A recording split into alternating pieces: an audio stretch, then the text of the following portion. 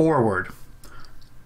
After the Second Vatican Council, a number of new catechisms appeared which did not present Catholic doctrine as it should be presented, and these new publications even included some very grave errors. Coupled with the new methods, whereby children are not required to memorize, 2 generations of children have grown up not knowing the Catholic faith. For many years, Rome did nothing. Now there has been published the new Catechism of the Catholic Church. It has been written for bishops who are required to adapt it to the needs of the faithful. One may fear that some bishops will put off this task for a very long time. Others will water down the doctrine even further. Yet others will give only a partial presentation of the doctrine, leaving important points untold. Thus, the need is still great for a catechism to be put in the hands of the student in which he may find clear and complete answers to his questions. What better could be given him than the Catechism of St. Pius X, the Holy Pope of the modern era? To my knowledge, the Catechism of St. Pius X has never been published in English in its original text. There is one Catechism of Christian Doctrine, published by the Reverend Monsignor Eugene Cavane in Virginia, USA in 1974, but in fact it contains a much later text, which lacks much of the original text. It is the translation of the Catechismo della Doctrina Cristiana, the standard Italian catechism, as it was in 1953. That Italian catechism is, in turn, a summary and reduction of the original Catechism of St. Pius X. The American edition in 1974 has further been adapted according to the Second Vatican Council, thus losing much of the value of the original text. E.g., expressions like "soldiers of Christ" are suppressed from the teaching on the effects of confirmation. The only book where I was able to find the authentic text is the excellent Compendium of Catechetical Instructions by the Right Reverend Monsignor John Hagen, first published in Dublin in 1910. And containing for each chapter of the Catechism the relevant part from the Catechism of the Council of Trent, the question and answers for the Catechism of St. Pius X, and Father Rainieri's Catechetical Instructions, which were very popular in the 19th century. We present here Monsignor Hagen's text, with very slight modifications of style only. The current discipline of the Church on matters such as fasting has been included in smaller print to bring the text up to date without altering the original answers. May this edition of St. Pius X's Catechism help priests, teachers, and parents to impart the knowledge and love of the doctrine of the Catholic Church to their pupils and their children in all its entirety and beauty. It is our hope that it will also help adult Catholics to revise and deepen their own knowledge of the faith. It will be very helpful to catechumens to assist them towards a complete knowledge of the one true faith. May the clear knowledge of the eternal truths of our faith build in all readers the great certitudes that are the foundations of solid virtues. May the Immaculate Heart of the Blessed Virgin Mary obtain all these graces for the readers of this volume, and may they pray for me. Abridged from the introduction of Father Francois Lesne, 1993, Sydney, Australia. Introduction to a Compendium of Catechetical Instruction by the Right Reverend Monsignor John Hagen. The Catechism as we now know it is of comparatively recent origin. Previous to the invention of printing and the consequent possibility of the spread of books and the education among the masses of the people, the widespread use of a catechism was plainly out of the question. Its place was supplied by brief formula, not infrequently set to rhyme, which were committed to memory and handed down from generation to generation, conveying a brief statement of the truths more necessary to salvation. The nearest approaches to the modern catechism would be St. Cyril's Catechesis, St. Augustine's Instruction of the Ignorant, and later on certain works of Alcuin, Rabanus Maurus, and Gerson. The publication and widespread diffusion of an infinity of catechisms, compiled by Luther and his followers for the purpose of disseminating their new doctrines, stimulated the energies of Catholic writers in similar direction.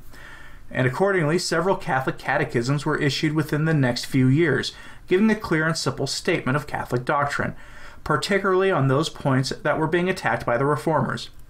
Of these, several which were prescribed for diocesan use, the principal were those of Erasmus, Witzel, Dietenberg, Fabri, Titelmann, Hosius, and Blessed Peter Canisius in Germany. Of Parvi, de Bourbon, du Bellay, du Thou in France, of Sonius, Hessel, Huneeus in the Low Countries, of Dominic Soto, John of St. Thomas, and Flores in Spain, of Bartholomew of the Martyrs, and Louis of Granada in Portugal, and of Cardinal Contarini, Marini, and Crisполdi in Italy. But as we already pointed out, the Fathers of the Council of Trent showed at a very early date that they were satisfied with none of the existing works, and then that they were fully alive to the need of necessity of preparing an authentic, authoritative catechism. The realization of their desire, however, was retarded for several years by events over which they had little control, and when the work was finally taken in hand, another idea prevailed, resulting in the publication of a manual for the use of the clergy, and not, as originally suggested, a catechism for children and uninstructed adults. Of the countless catechisms that continued to appear, two, those of Bellarmine and Canisius, have steadily held their ground ever since, and to a large extent have served as the model of nearly all subsequent compilations of the kind. The influence of Canisius, however, has on the whole been limited to Germany, whereas Bellarmine's catechism, which was written by command of Pope Clement VIII in 1597, has been copied in almost every other country in the world. At an early date, it had translated into Arabic, Latin, modern Greek, French, Spanish, German, English, and Polish. It had the warm appropriation of Clement VIII, who presented it for use in the Papal States, of Urban VIII, who directed it to be adopted in all the Eastern missions, of Innocent XIII and Benedict XIV, particularly of the very important Council of All Italy, held at Rome in 1725, which made it obligatory in all the dioceses of the peninsula, and finally of the Vatican Council, which indicated it as the model for a proposed universal catechism. Though Bellarmine's catechism was largely followed as a model all over the world, yet owing to the modifications introduced in diocesan editions, it came to pass in the course of time that almost every diocese had its own catechism, differing in many respects from the catechisms of other dioceses. The obvious inconveniences of this bewildering multiplicity of catechisms occupied the attentions of the Fathers of the First Vatican Council, the great majority of whom were agreed to as to the desirability of having a uniform small catechism for the faithful all over the world. Early during the sittings of the council, 41 of the assembled fathers devoted 6 sessions, February 10th to February 22nd, to an examination of the question, and the report which they drew up occupied the attention of the whole council during the sittings of April 29th and 30th. The question being put to a vote on May 4th, an immense majority was found to be in favor of the compilation of a small uniform catechism, to be compiled in Latin, translated into every language, and made obligatory in every diocese. But the approach of the Italian troops towards the walls of Rome brought the council to an untimely end, and there was no time to promulgate the constitution on the proposed uniform catechism, so that it has not the force of law. The idea, however, has never been lost of. During the sitting of the First Catechetical Congress in 1880, the then Bishop of Mantua, later St. Pius X, proposed that the Holy Father be petitioned to arrange for the compilation of a simple, plain, brief, and popular catechism for uniform use all over the world. Shortly after his elevation to the chair of St. Peter, Pius X at once set about realizing, within certain limits, his own proposal of 1880 by prescribing a uniform catechism, the Compendium of Christian Doctrine, for use in the dioceses of the ecclesiastical province of Rome, at the same time indicating that it was his earnest desire to have the same manual adopted all over Italy. The text selected was, with slight modifications, that which had been adopted for some years by the united hierarchy of Piedmont, Liguria, Lombardy, Emilia, and Tuscany. It contained 3 catechisms. The first, which is intended for infant schools and for the home, and which covers about 13 pages, sets forth briefly the more elementary truths of faith, chiefly by way of formula to be committed to memory. The second part, called the Short Catechism, is intended chiefly for primary schools and for children preparing for the sacraments. It contains about 60 pages devoted to a brief exposition of the doctrine of the Creed, sacraments, commandments, and prayer. The larger catechism, which forms the third part, explains these at greater length, in about 200 pages. It is succeeded by an explanation of the principal feasts of the year, covering 60 pages, followed by 40 pages of a brief history of religion, and concludes with a certain number of daily prayers and prayers for special occasions. J.H. Irish College, Rome, Feast of St. Charles Borromeo, 1911, Monsignor John Hagen. Preliminary lesson on Christian doctrine and its principal parts. Question 1. Are you a Christian? Answer. Yes, I am a Christian by the grace of God. Question 2. Why do you say by the grace of God? Answer. I say by the grace of God because to be a Christian is a perfectly gratuitous gift of God, which we ourselves could not have merited. Question 3. Who is a true Christian? Answer. A true Christian is he who is baptized, who believes and professes the Christian doctrine and obeys the lawful pastors of the church. Question 4. What is Christian doctrine? Answer. The Christian doctrine is the doctrine which Jesus Christ our Lord taught us to show us the way of salvation. Question 5. Is it necessary to learn the doctrine taught by Jesus Christ? Answer. It certainly is necessary to learn the doctrine taught by Jesus Christ, and those who fail to do so are guilty of a grave breach of duty. Question 6. Are parents and guardians bound to send their children and those dependent on them to catechism? Answer. Parents and guardians are bound to see that their children and dependents learn Christian doctrine, and they are guilty before God if they neglect this duty. Question 7. From whom are we to receive and learn Christian doctrine? Answer. We are to receive and learn Christian doctrine from the Holy Catholic Church. Question 8. How are we certain that Christian doctrine which we receive from the Holy Catholic Church is really true? Answer. We are certain that the doctrine which we receive from the Holy Catholic Church is true because Jesus Christ, the divine author of this doctrine, committed it through his apostles to the Church, which he founded and made the infallible teacher of all men, promising her his divine assistance until the end of time. Question 9. Are there other proofs of the truth of Christian doctrine? Answer. The truth of Christian doctrine is also shown by the eminent sanctity of numbers who have professed it and who still profess it, by the heroic fortitude of the martyrs, by its marvelous and rapid propagation in the world, and by its perfect preservation throughout so many centuries of ceaseless and varied struggles. Question 10. What and how many are the principal and most necessary parts of Christian doctrine? Answer. The principal and most necessary parts of Christian doctrine are 4. The Creed, the Our Father, the Commandments, and the Sacraments. Question 11. What does the Creed teach us? Answer. The Creed teaches us the principal articles of our holy faith. Question 12. What does the Our Father teach us? Answer. The Our Father teaches us all that we are to hope from God, and all we are to ask of him. Question 13. What do the commandments teach us?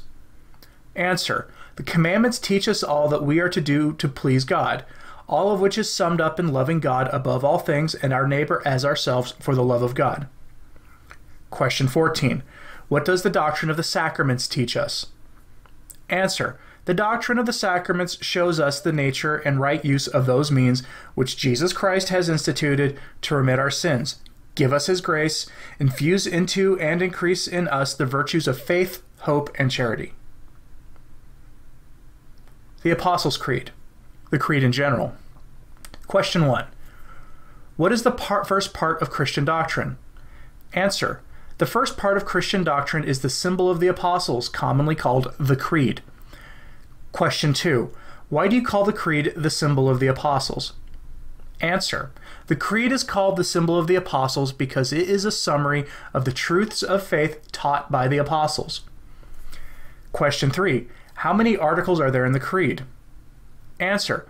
There are 12 articles in the Creed. Question 4. Recite them. Answer. 1. I believe in God, the Father Almighty, creator of heaven and earth. 2. And in Jesus Christ, his only Son, our Lord. 3. Who was conceived by the Holy Ghost, born of the Virgin Mary. 4. Suffered under Pontius Pilate, was crucified, died, and was buried. 5. He descended into hell. The third day he rose again from the dead. 6. He ascended into heaven, sitteth at the right hand of God the Father Almighty. 7. From thence he shall come to judge the living and the dead. 8. I believe in the Holy Ghost. 9. The Holy Catholic Church, the communion of saints. 10. The forgiveness of sins. 11. The resurrection of the body. 12. Life everlasting. Amen. 5. What is the meant by the word I believe, which you say at the beginning of the symbol? Answer. The word I believe means I hold everything which is contained in these 12 articles to be perfectly true, and I believe these truths more firmly than if I saw them with my eyes, because God, who can neither deceive nor be deceived, has revealed them into the Holy Catholic Church and through this church to us. Question 6. What do the articles of the Creed contain? Answer. The articles of the Creed contain the principal truths to be believed concerning God, Jesus Christ, and the Church, his spouse. Question 7. Is it useful to recite the Creed frequently? Answer.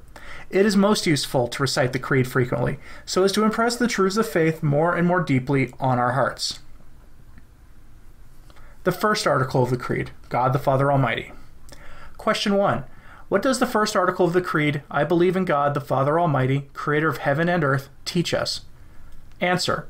The first article of the Creed teaches us that there is one God, and only one, that he is omnipotent and has created heaven and earth and all things contained in them, that is to say, the whole universe. Question 2. How do we know that there is a God? Answer. We know that there is a God because reason proves it and faith confirms it. Question 3. Why do we call God the Father? Answer. We call God the Father because by nature he is the Father of the second person of the Blessed Trinity. That is to say, of the Son begotten of him, because God is the Father of all men, whom he has created and whom he preserves and governs. Finally, because by grace he is the Father of all good Christians, who are hence called the adopted sons of God. Question 4. Why is the Father the first person of the Blessed Trinity? Answer. The Father is the first person of the Blessed Trinity because he does not proceed from any other person, but is the principle of the other two persons, that is, of the Son and of the Holy Ghost. Question 5. What is meant by the word omnipotent? Answer. The word omnipotent means that God can do all that he wills. Question 6. God can neither sin nor die. How then do we say he can do all things? Answer. Though he can neither sin nor die, we say God can do all things, because to be able to sin or die is not an effect of power, but of weakness, which cannot exist in God, who is most perfect. On creation. Question 7. What is meant by the words, creator of heaven and earth? To create means to make out of nothing. Hence, God is called the creator of heaven and of earth, because he made heaven and earth and all things contained therein, that is, the whole universe, out of nothing. Question 8. Who was the world created by the Father alone? Answer. The world was created by all the three divine persons, because whatever one person does with regard to creatures is done by the other two persons in one and the self-same act. Question 9. Why then is creation specially attributed to the Father? Answer. Creation is especially attributed to the Father because creation is a work of divine omnipotence, which is specially attributed to the Father, just as wisdom is attributed to the Son and goodness to the Holy Ghost, though all three persons possess the same omnipotence, wisdom, and goodness. Question 10. Does God take any interest in the world and in the things created by him? Answer. Yes. God takes an interest in the world and in all things created by him. He preserves them and governs them by his infinite goodness and wisdom, and nothing happens here below that he does not either will or permit. Question 11. Why do you say that nothing happens here below that he does not either will or permit? Answer. We say that nothing happens here below that he does not either will or permit because there are some things which God wills and commands, while there are others which he simply does not prevent, such as sin. Question 12. Why does not God prevent sin? Answer. God does not prevent sin because even from the very abuse man makes of the liberty with which he is endowed, God knows how to bring forth good and to make his mercy or his justice become more and more resplendent. The angels. Question 13. Which are the noblest of God's creatures? Answer. The noblest creatures created by God are the angels. Question 14. Who are the angels? Answer. The angels are the intelligent and purely spiritual creatures. Question 15. Why did God create the angels? God created the angels so as to be honored and served by them, and to give them eternal happiness. Question 16. What form and figure have the angels? Answer. The angels have neither form nor material figure of any kind, because they are pure spirits created by God in such a way to exist without having to be united to a body. Question 17. Why then are the angels represented under sensible forms? Answer. The angels are represented under sensible forms, 1, as a help to our imagination, and 2, because they have thus appeared many times to men, as we read in sacred scripture. Question 18. Were all the angels faithful to God? Answer. No, the angels were not all faithful to God. Many of them through pride claimed to be his equal and independent of him, for which sin they were banished forever from paradise and condemned to hell. Question 19. What are the angels called who were banished forever from paradise and condemned to hell? Answer. The angels banished forever from paradise and condemned to hell are called demons, and their chief is called Lucifer, or Satan. 20. Can the demons do us any harm? Answer. Yes, the demons can do us great harm both in soul and body, especially by tempting us to sin, provided God permits them to do so. Question 21. Why do they tempt us? Answer. The demons tempt us because the envy they bear us, which makes them desire our eternal damnation, and because of their hatred of God, whose image is reflected in us. God, on the other hand, permits those temptations in order that we may overcome them by his grace, and thus practice virtue and acquire merit for heaven. Question 22. How are temptations conquered? Temptations are conquered by watchfulness, prayer, and Christian mortification. Question 23. What are the angels called who remained faithful to God? Answer. The angels who remained faithful to God are called the good angels, heavenly spirits, or simply angels. Question 24. What became of the angels who remained faithful to God? The angels who remained faithful to God were confirmed in grace forever enjoy the vision of God, love him, bless him, and praise him eternally. Question 25. Does God use the angels as his ministers? Answer. Yes, God uses the angels as his ministers, especially does he entrust to many of them the office of acting as our guardians and protectors. Question 26. Should we have a particular devotion to our guardian angel? Answer. Yes, we should have a particular devotion to our guardian angel. We should honor him, invoke his aid, and follow his inspirations, and be grateful to him for the continual assistance he affords us. Man. Question 27. Which is the noblest creature God has placed on earth? Answer. The noblest creature God has placed on earth is man. Question 28.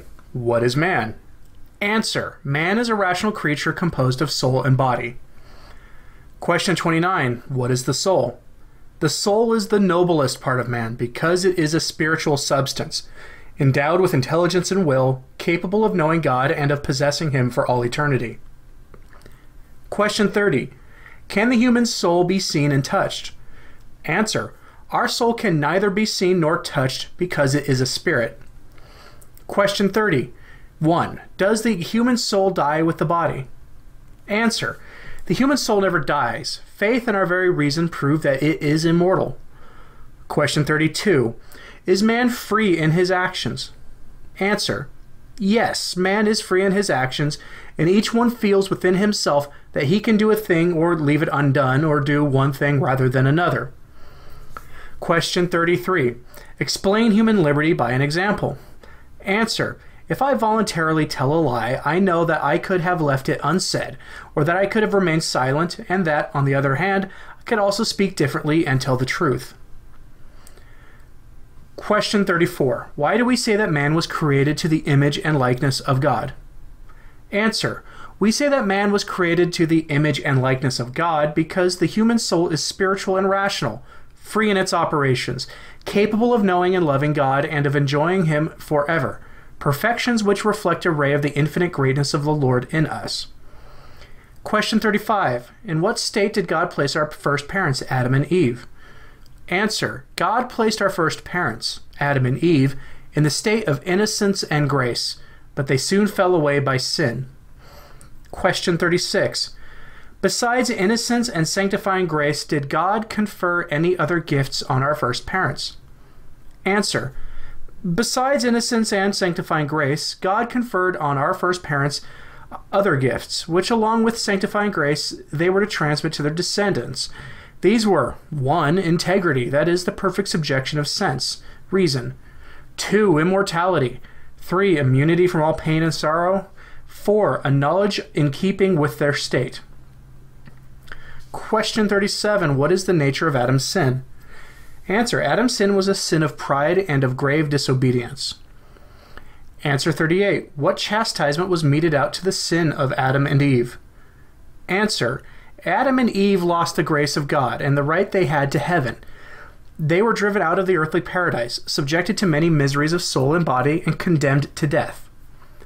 Question 39. If Adam and Eve had not sinned, would they have been exempt from death? Answer. If Adam and Eve had not sinned, and if they had remained faithful to God, they would, after a happy and tranquil sojourn here on earth, and without dying, have been transferred by God into heaven, to enjoy a life of unending glory. Question 40. Were these gifts due to man? Answer. These gifts were in no way due to man, but were absolutely gratuitous and supernatural, and hence, when Adam disobeyed the divine command, God could without any injustice, deprive both Adam and his posterity of them. Question 41. Is this sin proper to Adam alone? This sin is not Adam's sin alone, but is also our sin, though in a different sense. It is Adam's sin because he committed it by an act of his will, and hence in him it was a personal sin. It is our sin also because Adam, having committed it in his capacity as the head and source of the human race, it was transmitted by natural generations to all his descendants, and hence in us it is original sin. Question 42. How is it possible for original sin to be transmitted to all men? Answer. Original sin is transmitted to all men because God, having conferred sanctifying grace and other supernatural gifts on the human race in Adam, on the condition that Adam should not disobey him, and Adam having been disobeyed as head and father of the human race, rendered human nature rebellious against God. And hence human nature is transmitted to all descendants of Adam in a state of rebellion against God, and deprived of divine grace and other gifts. Question 43. Do all men contract original sin? Answer. Yes, all men contract original sin with the exception of the Blessed Virgin, who was preserved from it by a singular privilege of God, in view of the merits of Jesus Christ our Savior. Question 44. Could not men be saved after Adam's sin? Answer. After Adam's sin, men could not be saved, if God had not shown mercy towards them. Question 45. What was the mercy shown by God to the human race? Answer. The mercy shown by God to the human race was that of immediately promising Adam a divine Redeemer or Messiah, and sending this Messiah in his own good time to free men from the slavery of sin and of the devil. Question 46. Who is the promised Messiah? Answer. The promised Messiah is Jesus Christ, as the second article of the Creed teaches. If you like videos like this, like and share this video and subscribe, and click the notification bell below. You can support my work on Patreon and Subscribestar. Links are found in the description below, along with links to my Twitter, the Sources blog, and the Return to Tradition Facebook page. Thanks for listening. I'm Anthony Stein. Ave Maria.